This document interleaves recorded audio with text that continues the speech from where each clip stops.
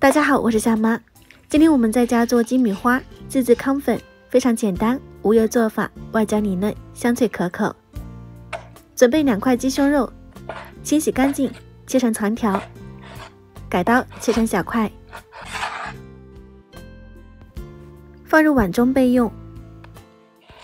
半个洋葱切成丝，最后再切一些姜丝备用，一起加进去。挤入柠檬汁去腥，生抽、盐调味，再撒一些黑胡椒粒、白胡椒粉，加入2个鸡蛋，50毫升的纯牛奶，1勺蜂蜜，搅拌均匀。还可以加入2勺淀粉进去，更细嫩。盖上保鲜膜，放冰箱冷藏腌制12个小时。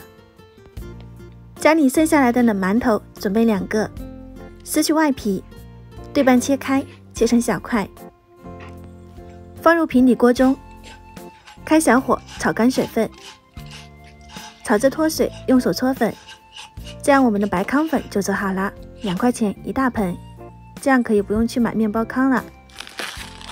经过腌制，鸡胸肉非常入味，肉质鲜嫩，拿出1块，直接裹上糠粉，多滚几圈，沾满，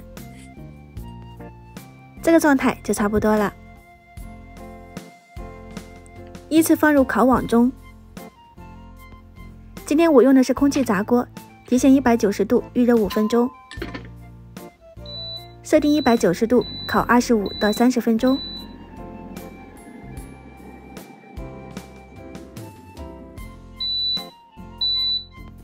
时间到，我们的鸡米花就烤好啦，打开盖子超级香。